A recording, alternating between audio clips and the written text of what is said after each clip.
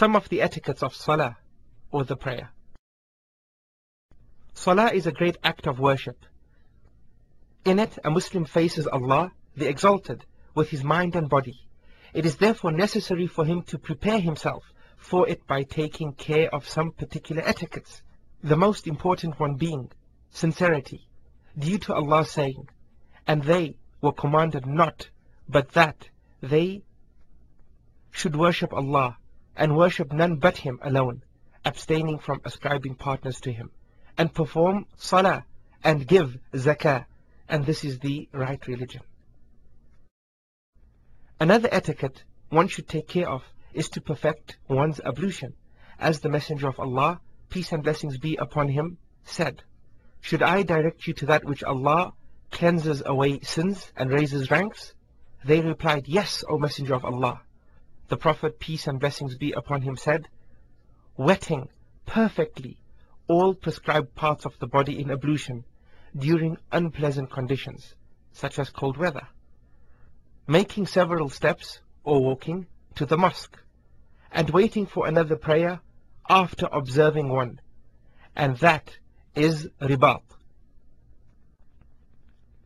It is also a sunnah to go early to perform the prayer, to receive the blessings of waiting for the prayer, which the Prophet, peace be upon him, advised us about in his words, "Each of you is already in salah, or the prayer, whenever he arrives early, waiting for salah." While he is waiting for the prayer, he should keep himself busy by saying the words of remembrance, supplications, and recitation of the Quran, but without disturbing other people who have come to pray as well.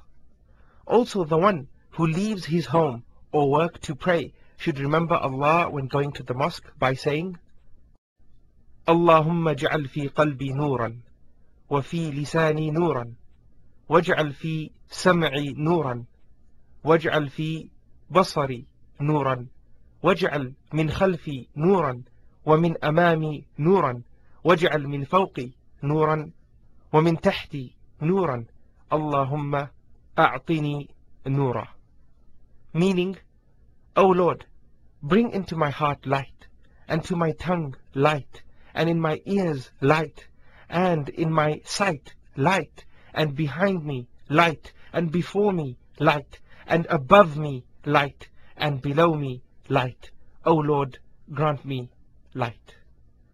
Similarly, he remembers Allah when entering or leaving the mosque by saying, "A'udhu billahi al-azim, wa biwajhihi al-kareem, wa sultanihi al-qadeem, min ash-shaytani al-rajim." The meaning of which is, "I seek refuge in Allah, the most great, by His generous face, and by His long-lasting power, from Satan the outcast."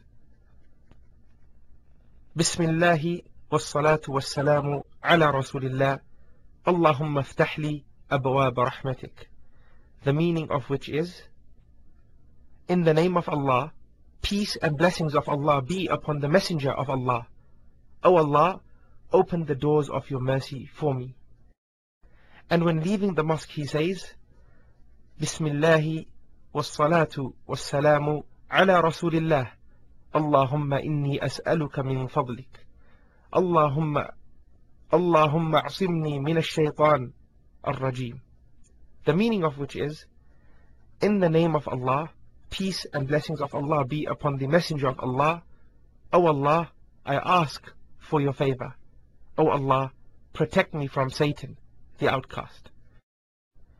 Another etiquette is to walk calmly, with tranquility, when going to the mosque. This is due to the saying of the Prophet, peace and blessings be upon him, "When you hear the iqamah," meaning the call to commence the prayer, "then walk," meaning to the mosque, to observe the prayer. But walk with tranquility and calmness, and do not be hasty. Any part of the prayer being observed you meet, that others are praying in congregation, you should pray, and afterwards complete what you missed. And also another etiquette that the person should perform before praying is that he should not sit down in the mosque until he has performed 2 rak'ahs. This is due to the saying of the Prophet, may the peace and blessings of Allah be upon him, "When one of you enters the mosque, let him pray 2 rak'ahs before sitting down." Similarly, he should avoid intertwining his fingers.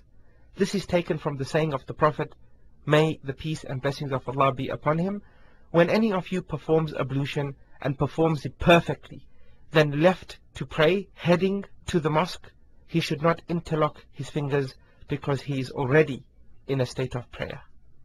One of the most important etiquettes that one should try to achieve is to be humble in the prayer, and this is the heart and soul of prayer. This is because prayer without humility and devoutness is like a dead body without a soul. As well as all that has been said, the person should also adhere to the manners of the Prophet, peace and blessings be upon him, throughout the prayer. Prayer is a form of worship for which upholding the manners of the Prophet, peace and blessings be upon him, is compulsory. So what the Prophet, peace and blessings be upon him, did not do or say must not be done or said. This is because the Prophet, peace and blessings be upon him, said, "Pray as you saw me pray."